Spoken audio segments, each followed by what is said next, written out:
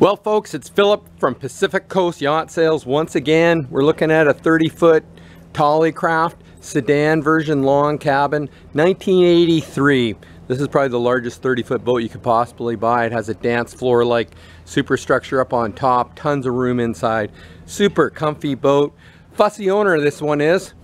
I've sold a number of boats for him and to him. It's time for him to move on from this boat. He's gone through all the systems. Everything is now working tickety-boo.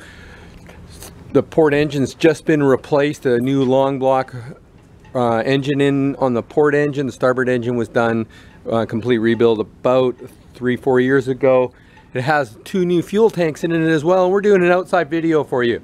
Again, it's Philip from Pacific Coast Yacht Sales. 27 years in business. We're bonded and licensed in Washington State, and we're certified brokers in British Columbia. Rocking our 15 anchor with a, I believe it's all chain. Winch controls up at the front here and control up on the bow as well. The boat was just out of the water. 2 coats of fresh bottom paint, all new zincs. It was just done October 2022. The boat is ready to go. It'll be ready for all next season. You can put your own touches over the winter months. Nice boat. New blue stripe along the bottom and new blue stripe along the top for you as well. It's a 1983. It's an older boat, but it's in great shape. The owner's kept it in really nice condition with lots of nice upgrades on it. You have the smart plug in the back, helps reduce the cost of insurance. Those smart plugs do. Gives a positive terminal for the 110 shore power. It has shore power, it has batteries.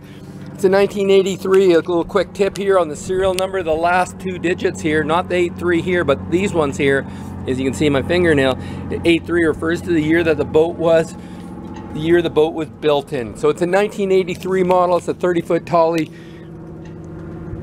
long cabin version of this boat. Transom door for easy access on and off.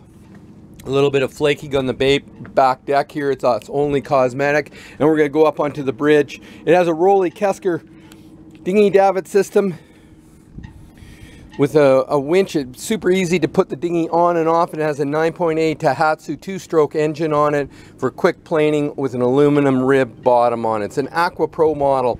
Not sure what the year is, but it's in great shape sitting on the back of this boat. It has never lost any of the air the owner has claimed. So let's take a quick look up on top, and then we'll do a separate video for the inside of the boat. So here we are up on the top of the bridge. Here you can see there's lots of room for all your crab traps, toys, lawn chairs, and whatever else you want to have. Dinghies, inflatable dinghies, paddle boards, and more chairs. Again, it's got newer seats up top. You'll see that in the photos. And on the dash here, the gauges are all nice and clear and they're in good shape.